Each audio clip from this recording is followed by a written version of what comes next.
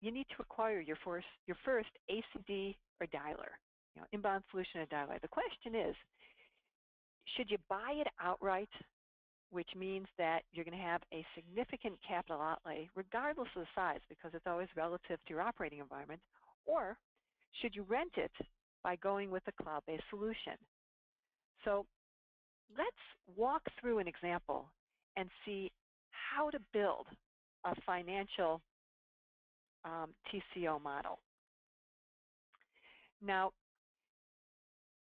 there's a lot of factors that you want to take into consideration when you're thinking about acquiring a new contact center solution, may it be on-premise or in the cloud. We're going to be concentrating today on the financial aspects of it, but there are other considerations as well. So let's just kind of walk through some of them, and I'm going to go through some of these at a pretty in-depth level. Another thing that you want to consider when you're thinking about what it is you're going to buy is what resources you need to actually maintain that solution.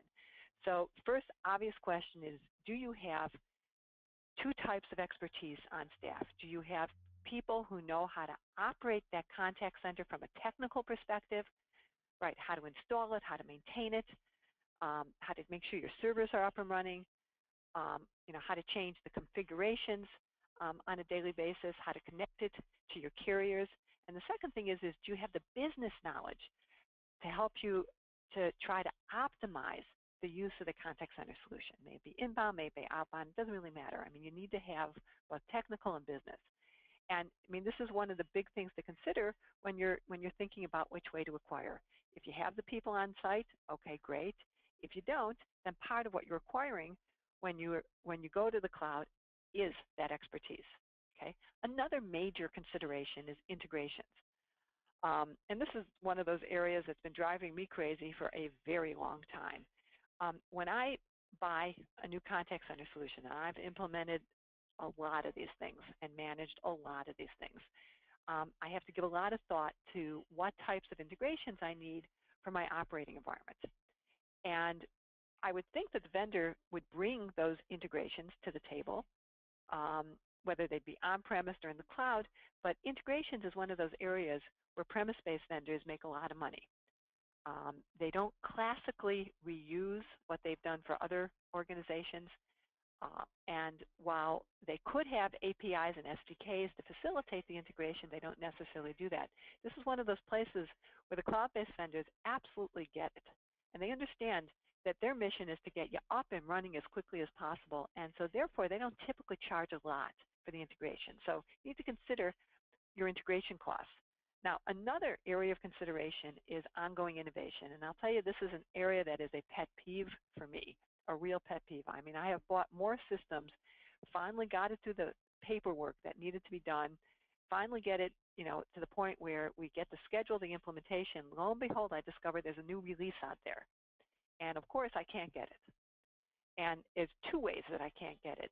The vendor is not going to let me just say, yes, I want the newer release, here's a few extra bucks. And in addition, trying to go through the entire business case development in order to get it on an internal basis just isn't going to happen because, the COO, the CFO is going to look at me and say, hey, I just approved this really big investment, please don't come back to the table. So one of the benefits of going with the cloud is that you do typically get the ongoing innovation to anything that you have. Now, there are some exceptions to that. So for example, if a cloud-based vendor adds, typically just does ACD or dialer, and then they decide to add in a workforce management, that may not be included, but even if it's not included, the ongoing cost of it, the cost to acquire it, which will be ongoing, will still be less than, by far than if you have to go ahead and bring it in, via capital investment. Then we have the issue of reliability.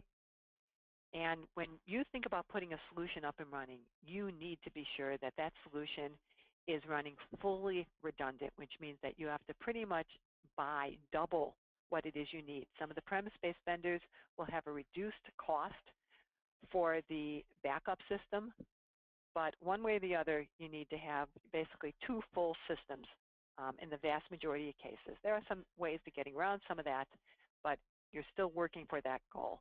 When it comes to the cloud-based vendor, part of what it is that you're buying is you're buying the full redundancy. And actually one of the things you want to make sure of is that any cloud-based vendor that you're looking at is running in a fully redundant environment. So if there is an issue, they can get you up and running really quickly. Now the last item on the list, of top considerations is security. I mean, every time I pick up the paper, there's something interesting, not interesting, but really sad about break-ins. What was it, 2 weeks ago? We were talking about the 76 million records that were broken into JP Morgan Chase. I'm here in Jackson, Alabama today, actually, and there was something in the paper about 500 million records that were just accessed. I walked through it quickly. Security is a serious issue, whether you are on-premise, whether it's an on-premise system, whether it's an in-cloud system, and regardless, you need to have your security people, your IT people involved in the selection process and make sure that that vendor meets the needs of your organization. So now, we've drilled in at a high level at a lot of the, the top considerations. Let's now take a look at the scenario that we're going to be discussing from a financial perspective. So, as I was saying, you want to take into consideration all these different factors. Here's the scenario. The scenario that we're going to be building a total cost of ownership model for is that this is an organization with 250 seats, so it's pretty well set in the mid-range. It is a single site operating environment, which actually doesn't make a difference to the cloud-based vendor in most cases, but does make a difference to the premise-based vendors, and it would be more expensive if it was a premise-based acquisition, if it was multiple channels, multiple sites. We're talking about 2 channels here.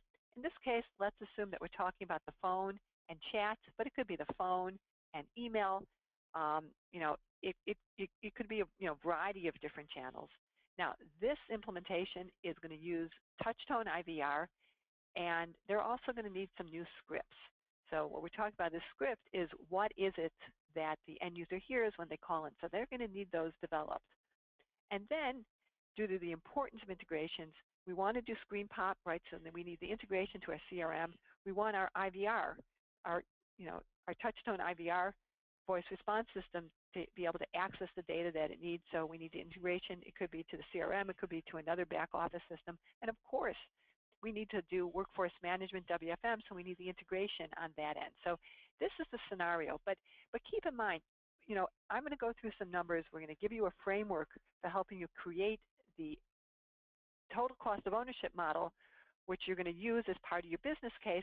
So keep in mind, you can up and down these numbers, as you want. So if you only have 50 seats, you can just change it out and put in 50 instead of, what it is that we're talking about here. Now, let's take a look at the next slide and really start to get into the total cost of ownership model. And we chose to do a total cost of ownership. So there's TCO, total cost of ownership, which is really looking at the budget impact of a capital investment. You could also do an ROI analysis. And a lot of the steps are the same. The calculations are different. When you're talking about return on investment, you're taking into consideration the value of the investment. So since we wanted to do this on a generic basis, right, so it can apply to everyone and not have it look for the specific benefits that the contact center solution is going to contribute to your operating environment, we did TCO. But when you're building a business case, you can either do TCO or ROI.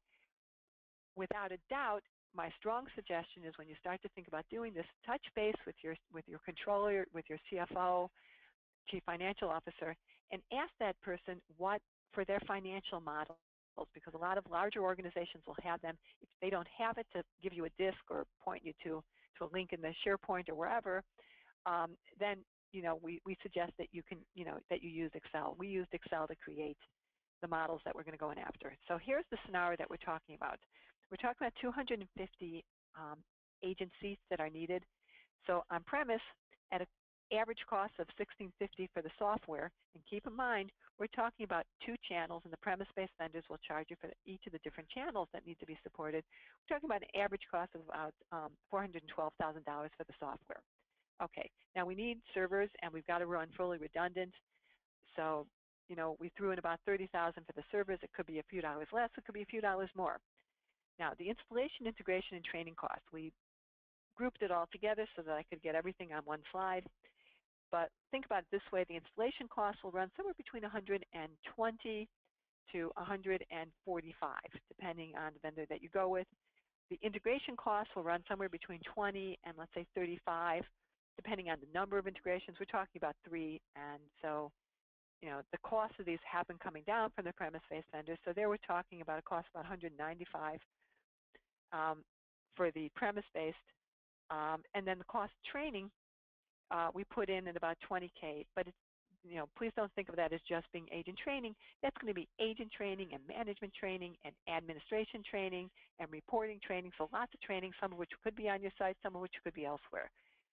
So yeah, and then the other thing we put in is just some general professional services. The premise-based vendors do charge a significant number for those. So when you add all of that up, you get to about $698,000, $697.5, right? When we look at it from the cloud side, there's no capital investment here to buy it. You don't need to have servers in most cases, although if it turns out that you do need to have recording servers on site, you will have to spend the $5,000 to $8,000 to put a recording server on site, but that's very rare that that happens. Then in terms of the installation, integration, and training, there is no installation costs, or very, very little, I should say. Typically for a cloud-based vendor, there could possibly be some costs for integration. So, but it's really not going to be much higher than what it is you see here, which is about $20,000 when you add it all in. When it comes to IVR development, here's another case where the vendors are pretty realistic on the cloud side. They want to get, cloud-based vendors want to get you up and running, and they earn their living by keeping you up and running on an ongoing basis. They have learned over the years not to charge a lot for things that a lot of the premise-based vendors make a significant amount of their profits from. So there can be a little bit of cost, in order to write your IVR application, but also the cloud-based vendors, they own everything they create, right? So they can reuse code. They have lots and lots of out-of-box APIs and SDKs for integrations, and with the whole emphasis just to get you up and running. And then I also threw in some professional services costs. So now, when you're looking at a TCO model or an ROI model, you'll see, as I did here, that I broke it into one-time costs and then the annual ongoing costs. We've just gone through the one-time costs. The next thing is, okay, what are the annual costs? And this is where we're going to start to see some significant costs on the behalf of the cloud-based vendors. But let's just kind of, again, walk through and compare and contrast. So what we have here is we've got the software maintenance costs, which runs, in this case, we put in 22% of the software license fees. They typically run somewhere between 20 and 24, so we picked the middle number. The hardware costs we put in at 20%, that's pretty classic. Now when it comes to the monthly usage fees, then we have a cost, nothing for the premise-based vendor, and this is where the costs start to come in for the cloud-based vendor. We got $270,000 there, and I'll tell you where that comes from. Since we're doing this webinar, and the sponsor of this webinar is Connect First, we're of course using their costs, and that means a cost of $108 for the scenario that I described per agent, per seat, basically. And I will point out that Connect First costs are some of the lower ones in the marketplace. So, depending on the vendor, that number could go up a little bit. Now, the most interesting thing on the annual ongoing is that last line, which is the in-house admin and IT support cost. So on-premise, we're assuming that if you have to maintain this system yourself, put it in, maintain it, you have to have at least 2 people because you never, ever want to have one person. And it's totally on your shoulders, so that's 2 people, and we assume an average cost around the country, fully loaded, of about $96. And then we also thought it's going to take another at least half a person. It could be a network person, it could be a telecom person, whatever it happens to be. So that's how we got to 2.5. So that's what makes this cost so high on an ongoing basis. Now, when it comes to the cloud side, you're still going to want to have some support. So, it depends on the deal, of course, that you cut with the vendor. There's a lot of situations where the vendors take care of everything for you, but more and more organizations want to be able to do some of the management themselves, and if only to interact with the vendor. So I'm always conservative on that, and I always recommend to my clients that they dedicate at least a half FTE, which is how we got to the 48,000.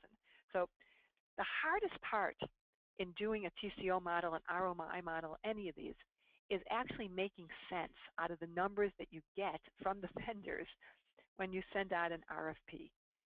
And so, we make it look pretty easy here with this type of thing, but I've worked with clients who, before bringing us on to help them, for example, could have spent 3 months just trying to get the vendors to reconcile the numbers for them. So, this looks pretty easy, but I will say it takes a lot of time. So now let's take a look at the next slide, and we're going to look at the cash flow. So we know what our costs are. And what we want to do next is do the classic cash flow analysis. And we still break it into the two categories, right? On-premise versus cloud.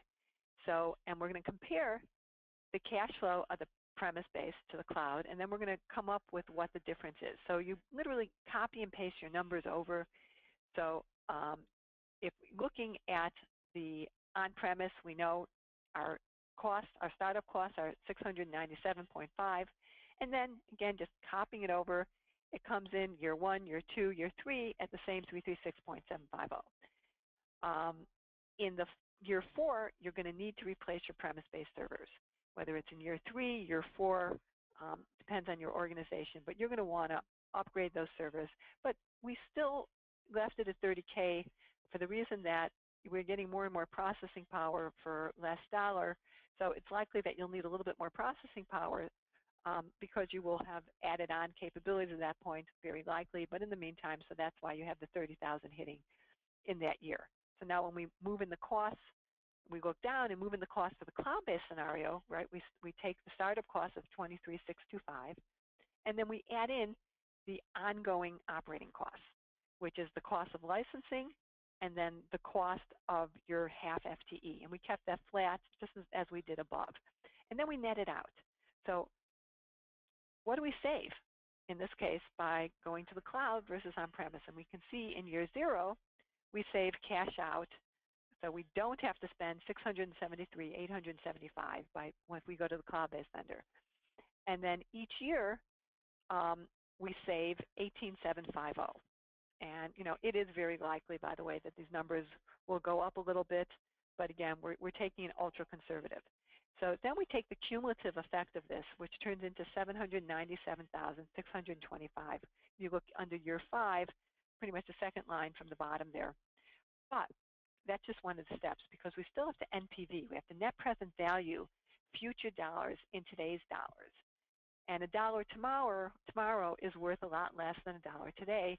And we're doing that using a 12% cash cost to capital, which is very typical for organizations, which is how we get the cost to the net present value of $765,300. And what that means is that by going with a cloud-based solution versus an on-premise solution for the same type of solution over a 5-year period, which we use because that's the classic depreciation time frame, you will save $760,000, $761,000.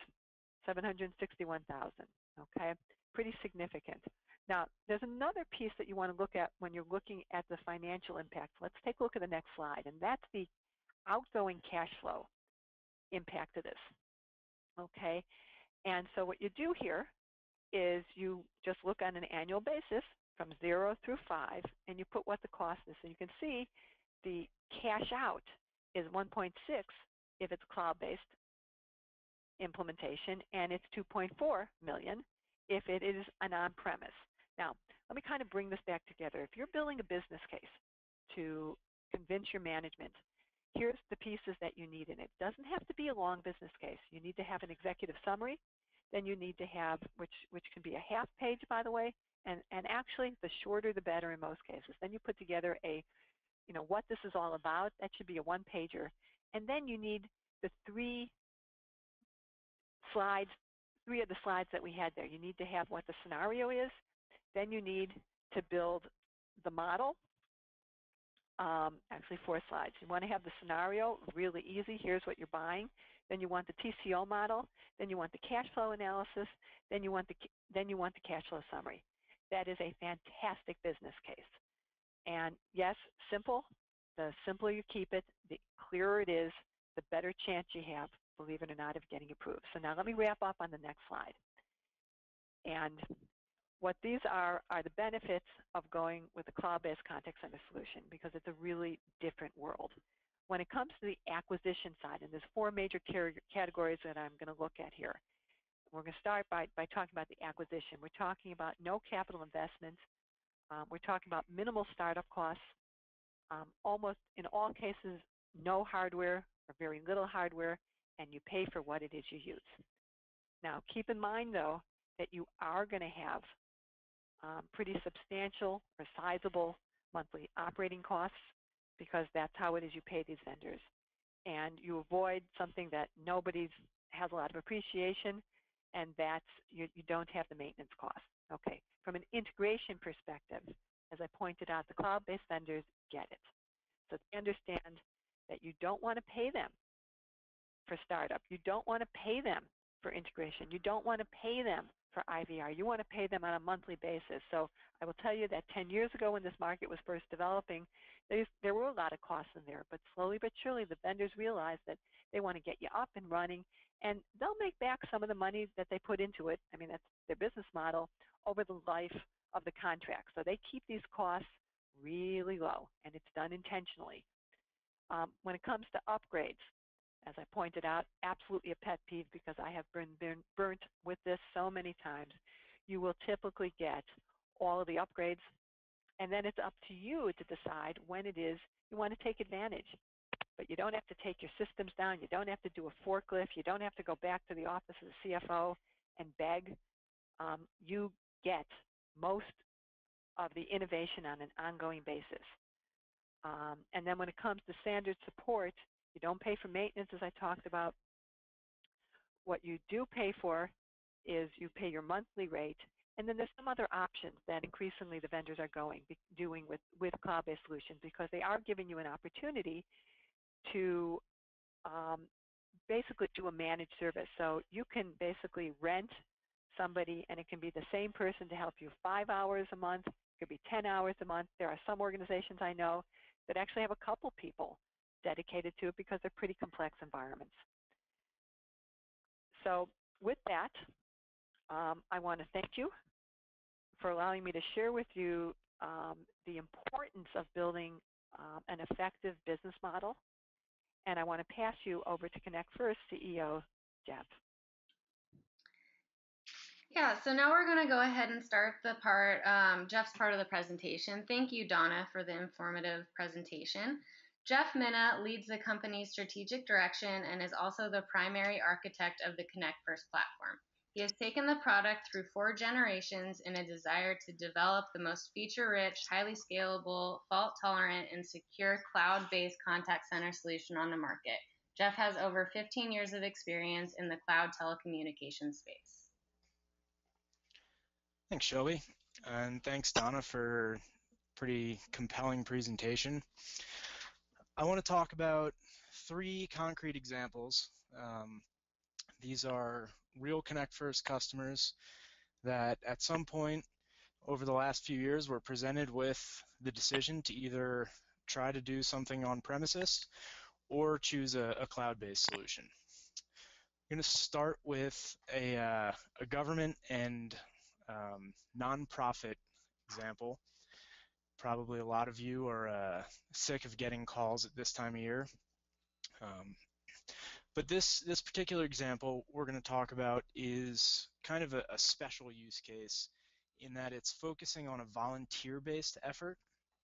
So the traditional political outreach efforts have always been outsourced. So a campaign will hire a commercial call center to make calls on their behalf. Now that doesn't really lend itself to the highest quality contacts. Before cloud-based solutions were an option, the campaigns didn't have a lot of choice. They couldn't go out and spend $1 million for 6 weeks of calling. Building out that infrastructure it didn't work for them. So with the introduction of the cloud-based solutions, they were able to go out and engage with the vendors for very short periods of time, either maybe 6 months leading up to the campaigns to sometimes as short as the 2 weeks right before the election, for get out the vote efforts. So there's a couple of specific requirements here when you're talking about a volunteer-based group. One is ease of use. Two is you're going to have limited infrastructure. Three, you need to really have high efficiency from the dialers, because a bunch of volunteers standing around not talking to people are going to get bored and they're going to go home. And it needs to be cost effective. The phone is becoming less and less effective as a get out the vote tool, so the costs need to be in line with the result that the campaign's going to get by still making phone calls. So using a hosted solution, these campaigns can have their volunteers in warehouses, leased out office space, short-term, borrowed space from law firms, etc., with very limited infrastructure. A lot of times they don't even have computers for the volunteers. It's just phone only. Just a lot of this technology and capability you can't get with a premise-based centralized piece of equipment. So there's no capital expenditure for these guys. They just pay by the minute. They expand from tens or hundreds of agents to thousands of agents over a very short period of time. And the integrations, as Donna was talking about, are critical here, especially those last couple of days around the elections. They need to know who they've talked to, who they communicated to, and whether they said they needed a ride to the polls, etc.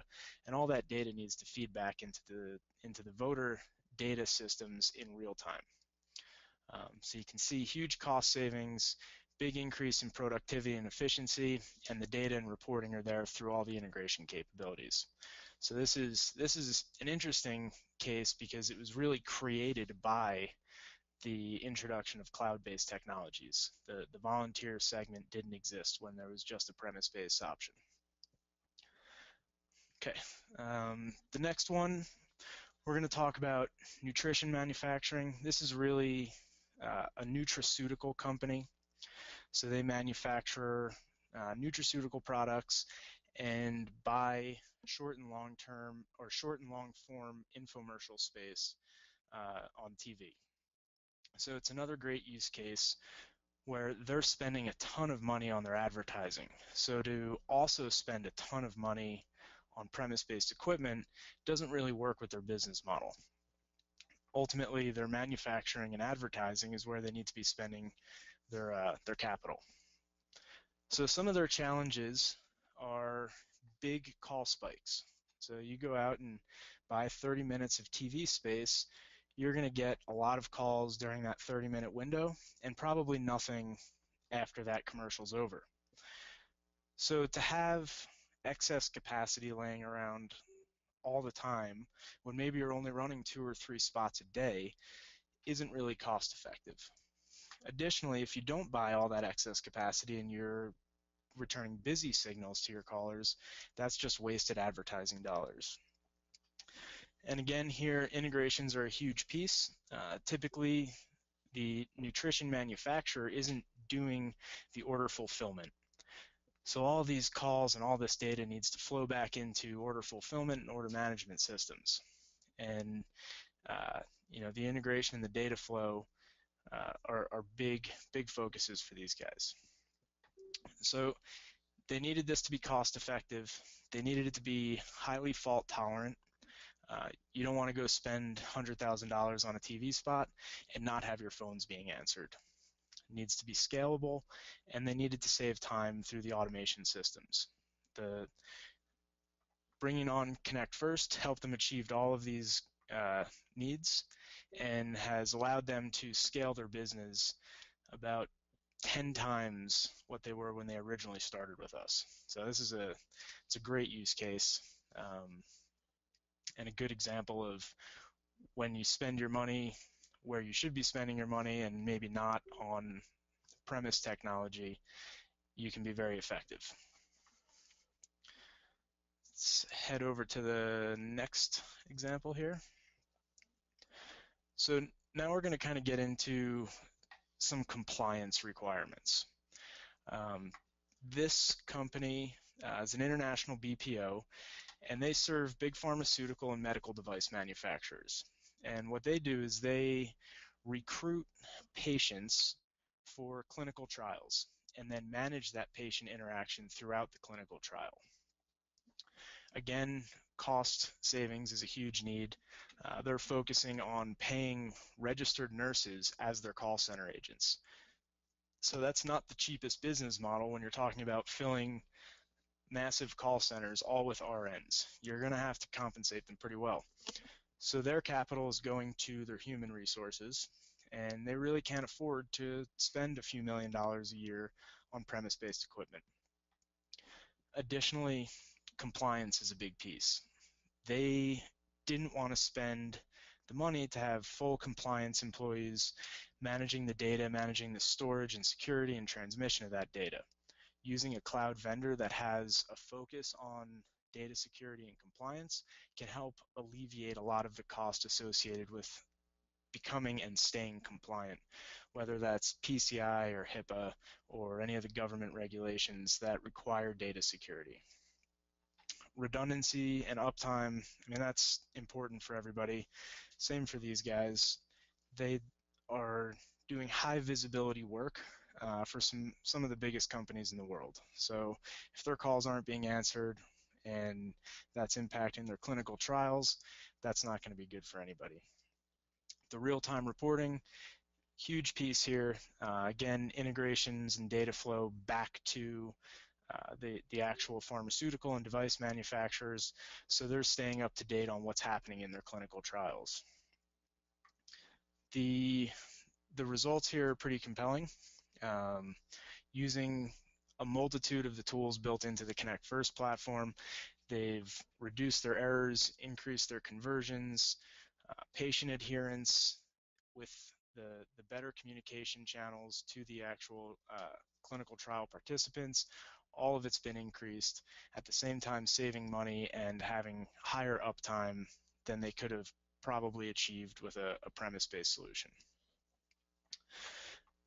So these are 3 good examples of business cases that almost couldn't have existed on a premise-based equipment, because it would have so drastically changed their cost structure that they may not have been able to launch and grow a business without the ability to use a cloud-based solution, reduce their capital expenditure, and have a great performing product from an uptime and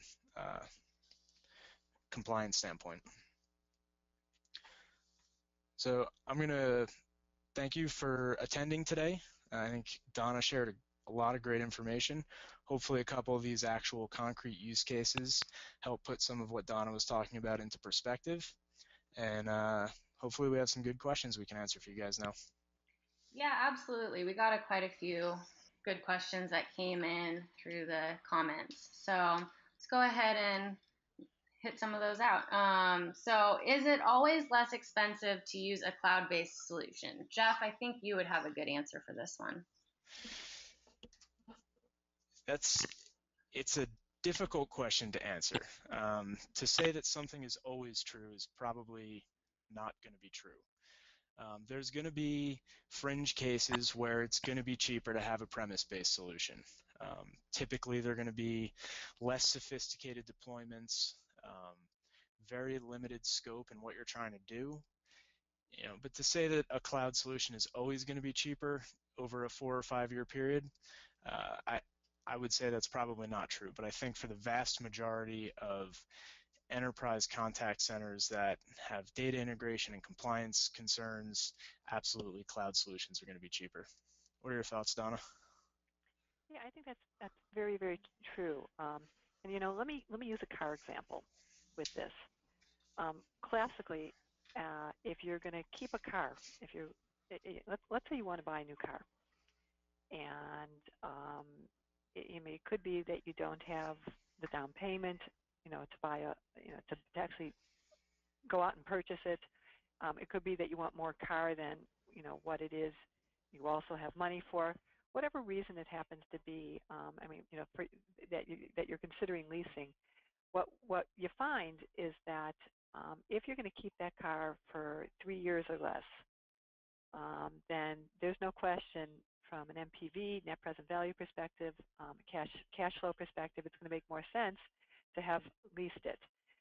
If it turns out, by the way, that you're going to keep that car for more than 3 years, and the 3 years is not the hard, fast rule, as Jeff was pointing out, and I'm talking about cars, but I'm then going to compare it to the contact center, then at a certain point, it actually does become more cost effective to have put it on premise. The point is this, and we're not talking about cars, and we're talking about much more substantial investments here, but I mean, this is a financial model, and you actually have to go in and do the cost structure, and you've got to look at the different components. And if you would, consider where it is we had those high costs. So what you're looking at is the cost of licensing. What you're looking at and want to take into consideration is how many people do you have on site. Because if you don't have anyone on site and you don't have to pay that $96K per head, then maybe it will make more sense from just that perspective to put it on premise. On the other hand, if you don't have anyone on site to maintain it, you're going to be in trouble with that application anyway. So there's lots and lots of different factors and lots of sensitivities, which is why you really do need to spend that half hour or 1 hour, if you have all your numbers, just to throw together a model and take a look at it. So this is something that there's no off-the-cuff answer. Jeff's off-the-cuff answer is exactly right, but you do want to go through and model it. Shelby?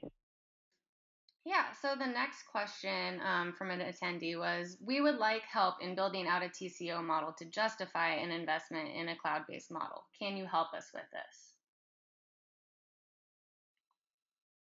Donna, do you want to start that one off? I'll start with that one. Sure, it would be our pleasure to help you with that. We do quite a bit of that. We help people with their overall servicing strategy, sales, service, marketing, anything. We help with the technology selection. We help with the business cases. We help with the optimization and all things that you want to take into consideration. And we can just help with the TCO modeling. But there's other ways to also get these kind of models. A lot of vendors have their own models in order to help you make those decisions. And typically, by the way, they're not a TCO, total cost of ownership. Typically, they're ROI. Hey, Jeff, what's happening at Connect First in that area? So we've got a pretty comprehensive TCO and ROI model that we present to our customers. A lot of times we don't get visibility into the other vendors and who they're picking. So the best we can do as a vendor is help them show the total cost of ownership if you were to implement Connect First, and really helping people understand if they are pitting us against a premises-based installation, how to do an apples-to-apples comparison. Because a lot of times people don't realize that there is the full-time employee cost, that there's the software licensing. A lot of times people don't think about the 25 to 40% annual support within that TCO. So we help show people exactly what their business would cost if they use Connect First, and then help them make sure they're doing a true apples-to-apples comparison. Great. So the next question we just got in, I think, is aimed more towards Jeff. We are considering a cloud-based platform, and we like the benefits, but everyone we talk to says it's really expensive to build integrations. Is that true, or is there any way to bring down the cost? And this goes back to what Donna was saying before. It's actually the opposite. The premise-based vendors are the ones who are going to try to charge exorbitant dollars to build integrations and to make disparate systems talk to each other. The cloud-based platforms kind of have that mentality at the core. And a lot of times if you have a CRM or a workforce management system that a vendor is not already integrated with, they're going to take that opportunity to build out an integration once, and all of the customer base gets access to it. and most of the good vendors aren't going to charge a single customer for that development effort. So I think that, unless we're talking about an integration with a proprietary system that's using non-standard technologies for communications, I think the cost of integration is going to be very low out of the box. Great. Donna, did you have anything to add to that? Donna, perhaps you could speak. Yeah. Yeah, actually, I agree with Jeff, and the reason the vendors, and by the way, it's not that the vendors are just going to do this out of goodness of their hearts. The vendors are going to do it because they're going to be able to reuse it so many times. The premise-based vendor is supposedly only able to use that integration with one organization. When the cloud-based vendors decide to do this, they do make it available to everybody. So that gives them a much larger audience from whom to recoup those investments, which does allow them, if they charge it all, to keep them really, really low. But as Jeff pointed out, it really is a mentality. The cloud-based vendors want to get you up and running, and they know that if they start throwing all of these, development and integration and IVR script building fees at you and they're high, they're going to delay get you up and running. So they have learned the hard way, by the way, that no, let's keep these things as low as possible. There may be some, but they're typically substantially lower than the premise-based vendors who see this as a profit center. Shelby?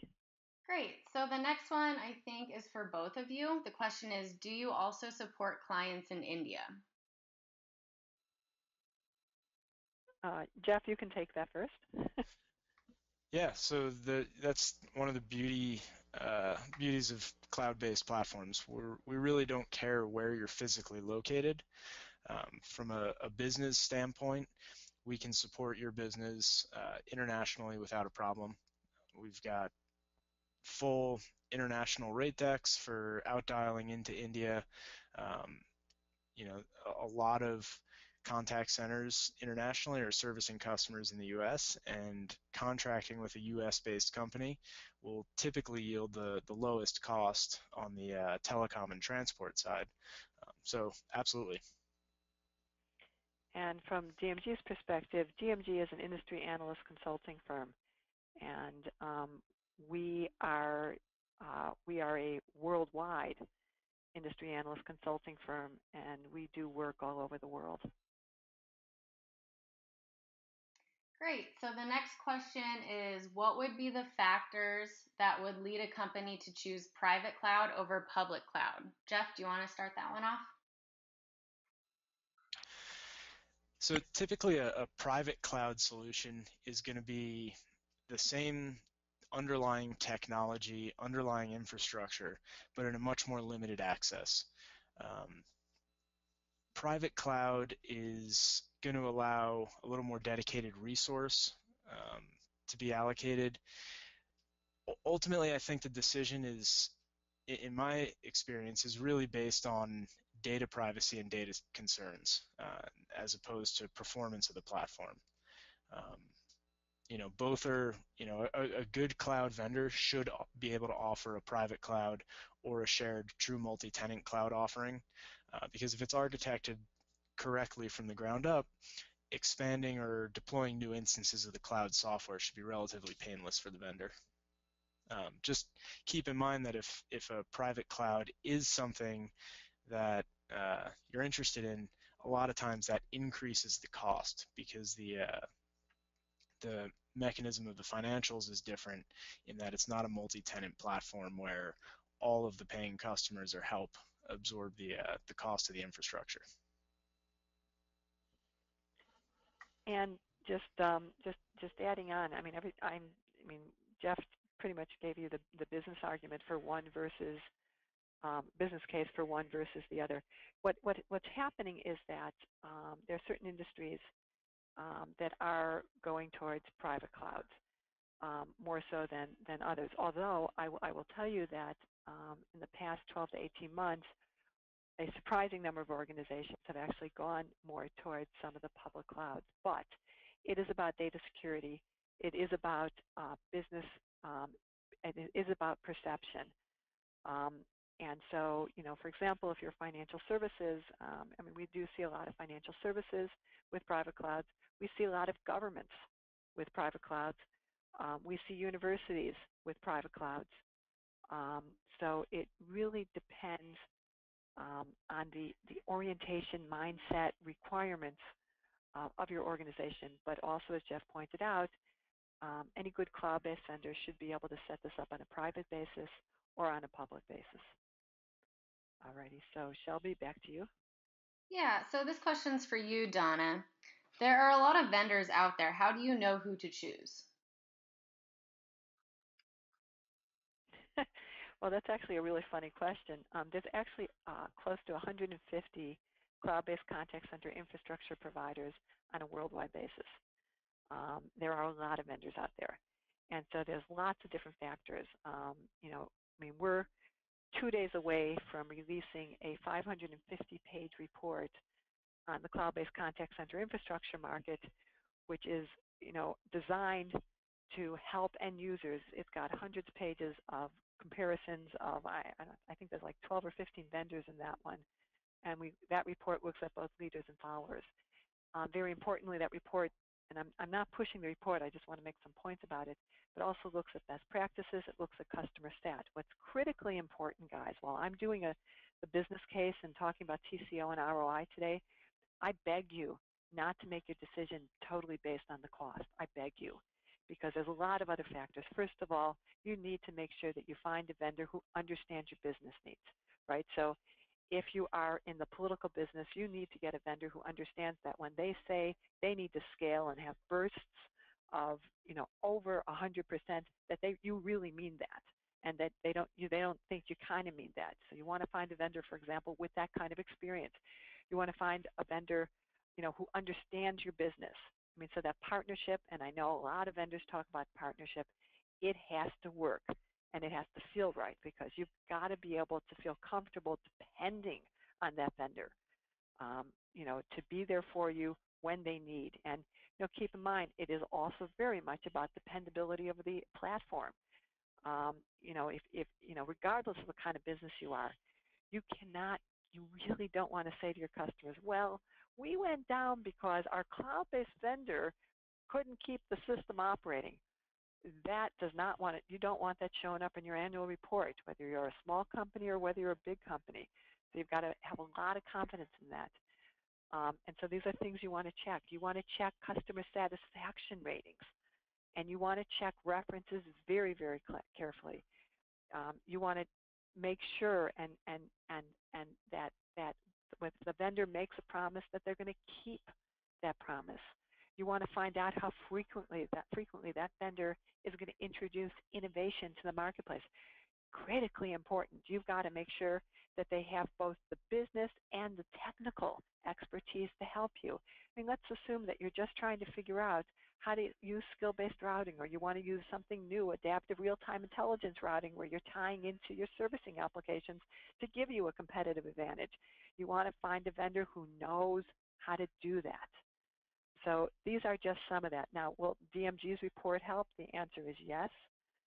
It will. DMG, we also help people all the time with this type of thing, because this is not, you'll hear a lot of the cloud-based vendors say, oh, you're not married to it the way that you're not married to a premise-based solution. That's true. It's very likely that you're going to be on a month-to-month basis, or more typical, let's say a 1-year or 2-year contract. You're not married. When you buy a premise-based solution, it's a 5-year commitment, as I joked earlier on, because going back to the CFO in year 2 and saying, this isn't working, I want something new, is a great way, by the way, to lose your job. So it's not a good idea. You don't have that issue with the cloud-based vendors. That's true.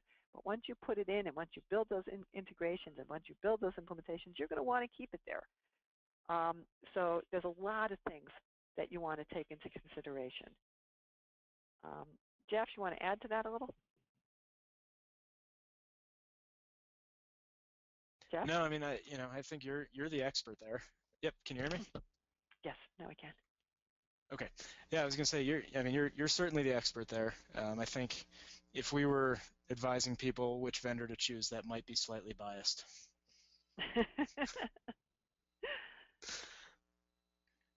Okay, so the next question is for you, Jeff. Do you think switching to the cloud is cost saving to all verticals in the industry?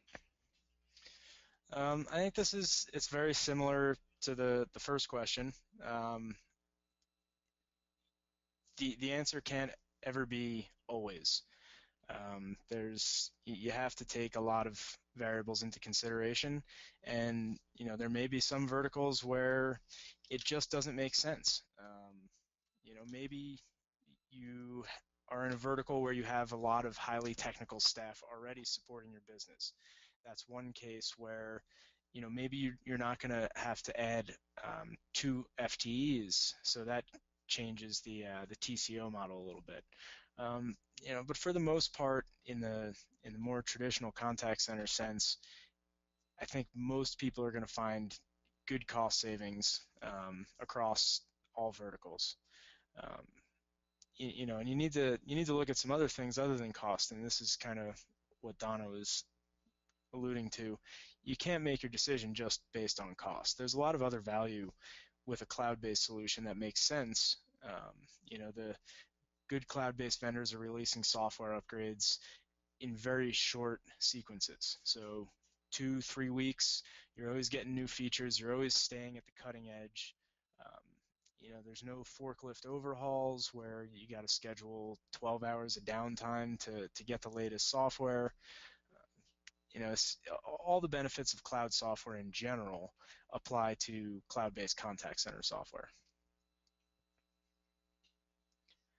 Great. Donna, do you have anything to add? No, I'm absolutely with you. I mean, what was that, the Bond movie, Never Say Never? Great. Well, it looks like that's all the time we have for questions. If we didn't get to your question, we'll follow up with you via email. Also, if you're looking for more information, you can feel free to reach out to either Donna or Jeff. Their emails are on this slide right now. We also have numerous resources on the Connect First website. Our most recent white paper is with DMG Consulting, and it's on the topic of contact center versus on-premise, analyzing the costs. And we also have several blogs related to TCO and ROI.